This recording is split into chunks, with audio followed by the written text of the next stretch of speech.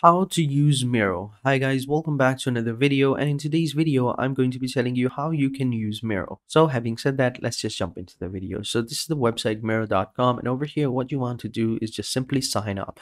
And the sign up process is very simple. Just simply click on sign up free over here at the top right corner, and over here you just simply have to enter in your name, your email address, a password, and simply click on get started. Or you can sign up with Google. I recommend signing up with Google because it is much more easier, and you can sign up with just a simple click of a button. So I'm going to go ahead and sign up, and I'll catch you guys once I've done that. Okay, so once you have signed up, they're going to ask you about 7 questions over here. Set up your team.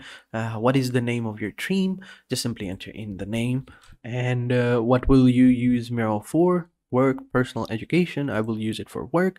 What is your role? Just simply choose the role. I'm going to go ahead and choose project management. What best describes you? Choose an option. I'm a freelancer. What is your company size? Just simply enter in the size of your company. Have you used visual tools before? I have used them a lot. I have used some before. I've never used them. And how did you hear about Miro? Just simply choose Google search engine or whatever you feel most comfortable with, and just simply click up set up and continue. Over here just simply enter in this email address over here, and you can send invitations to your team. So I'm going to go ahead and enter in some of my old emails, and I'm going to click on send invites. So after you've sent your invitations, they will ask you what do you want to do. So you have a couple of different designs over here. So you have workflow, you have research and design, strategy and planning, marketing and workshop, ideation and brainstorming, mapping and diagram. Or if you don't feel comfortable with these, you can just simply click on this and skip this and just try out the tool. So I'm going to go ahead and do that. I'm going to skip all of that, and I'll show you how it basically looks like. So once you have signed up and got everything ready, this is how it's going to look like. They will open up the template section over here. You can just go ahead and close that, and you can revisit the templates over here on the left side in this toolbar, which in the second option here says templates. You can find all of the templates over here. So you have all of your options over here. So you have select, you have text, you have stick notes, you have shapes, you have connection lines, you have pen, you have comments, you have frames, and you have upload. You can go ahead and add all of those here, and then you have more tools over here as well. So choose whichever one you feel most comfortable with, and you can get started. So basically, what is Miro? For those of you who don't know, it's basically a workflow or an organizational tool that can help you to organize your team. So what that basically means is that, for example, if I go over here into the template section, I can see all of the templates that have been created over here. So we have Agile Works, we have mapping and diagrams, research and design, strategy plannings, and these are some of the categories that they have over here. And over here on the left side, you have popular building blocks, you have meetings, and all of the other, categories. And then you have Miroverse. What is that? Basically, it's the community templates over here, meaning the people that use Miro have created their own templates, and they've uploaded them as simple as that. So basically, these templates are much more easier to use because people who have used this software have created these templates, and you can use them. So you have this one over here. It's called Lightning Decision Jam, Triple Diamond, Customer Question Board, and you can find pretty much anything over here. And you can even search for a template over here. So if I search for, like, let's say project management, simply search for it, and you will have all these different options over here. So you have project canvases, project kickoffs, you have project organizational chart over here. I think this looks good, so we're going to use this template, and we can edit that later on. So as you can see, it's pretty simple, really easy to use, and you can go ahead and move around as well. So just simply right click, and you can go ahead and move around and look around the project, and you can create them as well. So over here, this is basically the team leader. Over here you can click on the name, and then down below you have a bunch of different names that can help you differentiate which one is which person, and then underneath them they have their own teams as well. So you can go ahead and start using it. So for example, let's just say that if I double click over here, I can change the name to project manager, and then down below we have the role over here, and then we have the name and the email address over here down below, so that people can see who that person is. So over here, let me just copy that, and underneath role I will place that, shift and enter, and then over here in the name we can just type in the name of your project manager, and it's really simple.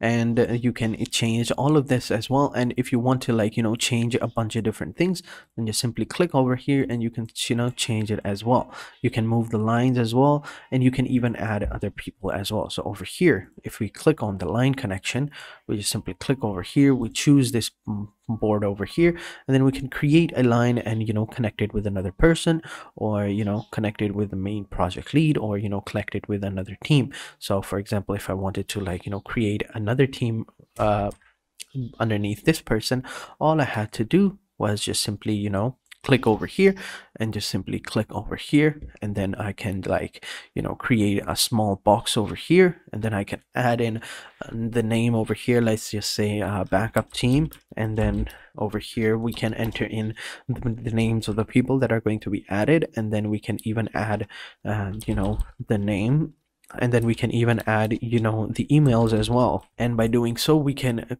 connect this team over here underneath for this person as well, which is pretty simple. And we can even connect it with anything we want. And then we even have sticky notes as well. So for example, if I wanted to add a sticky note, I can go ahead and add this sticky note over here, and I can basically leave a sticky note over here for the, let's just say, this team over here, and I can write whatever I want, double click it, and I can just write anything I want. Make sure to check all the projects before sending. That way this person or this team or whichever this person is, he can see the sticky note, and he will know that this is meant for him. And then we can even add like a pen tool and draw, like, however we choose to, like, draw this person. And let's just say that this person is not doing a good job or something like that. We can do whatever we want. It's really nice. And we can even add comment section over here. So for example, if I wanted to write a comment section for this one, I will just write whatever I want. Good job, keep it up. I can write whatever I want. I mean, it can even add a bunch of different emojis as well, and I can just simply go ahead and send it. And as you can see, whenever someone is over here, they can view this comment and see it as well. And we even have notification as well. We can even turn on reply to this free comment, or start a discussion or whatever, or just turn it off so that this comment is turned off, and we have the notification. As I said before, we can even pin them or copy and delete them as well. And we can even share this with other people or with your Continuum team as well. We can make an entire board as well.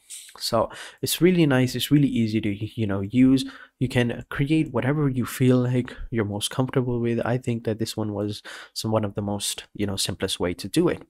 Yeah, and you have other settings as well. If you come over here into the settings, you have background grid, you have board history, you have discover apps and tool, learning center, account settings as well. Any preferences, you have your mouse or trackpad, suggest object size, snap objects, and stuff like that. Like, it's really simple, it's really easy to use, and you can even install this Miro app on your device as well, like computer or wherever you want. And we even have the presentation mode, and we have votings, and we have timer for more options as well. We even have chat and video chat as well. So I think it's a pretty amazing tool, and it really helps get organized things as well. So I can even add, like, over here, another person type something, whatever I want. It's really amazing. It's really fun to use. And we can even export this board by clicking on this button over here, and we can save this image, export it as PDF, or save the board as template, or download the board backup, or export to spread and to spreadsheet or CVS, however you feel like it. And we can even share it, as I said before, to your teams and directly or one by one. And you even have reactions over here, like people can react over here. As you can see, a heart just went up there. Like, it's really simple, it's really easy, and it's really fun to use as well. I think a lot of people are going to be enjoying this tool. I think it's really amazing. So these were all the things you need to know, and how you can use the Miro, and how you can use its amazing tools to get more organized and discover more ideas as well. We have a ton of different other templates as well. So for example, this was just like a simple one as well. We have, as I said before, we have like amazing different categories. We have mappings, we have workflows. You can choose whichever one you feel most comfortable with, or you can create one your own. As I said before, you have your blocks over here, you have your comment sections, you have pens, you have lines, you have shapes over here, here you can go ahead and create them, and you even have sticky notes as well. So everything you can create anything over here, and it's pretty amazing. So if you have any questions, let me know in the comment sections down below, and I'll be sure to answer them as soon as possible. And if you guys enjoyed this video, be sure to hit the like button, subscribe to our channel, and turn on post notifications. And having said that, I'll catch you guys in the next video, and until then, take care and goodbye.